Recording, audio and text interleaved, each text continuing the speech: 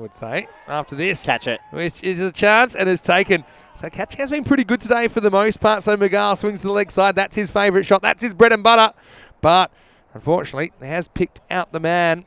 And it was a pretty decent catch out there. Avishka has got a good set of hands. If the Crusaders can get the runs again. Here we go. Shot.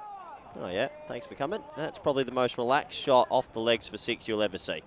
Sliding into the pads. Bit of swing. Thanks for coming. Basil George is having a tournament and a half.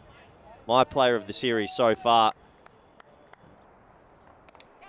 This is a wide that's chased, and he gets enough bat to get it over Mohamed Umair. So Basil living dangerously. I'll wait for this, because this is launched in the air. It's gone really, really high. It's a teaser. It's coming down, and it's 6. Maximo!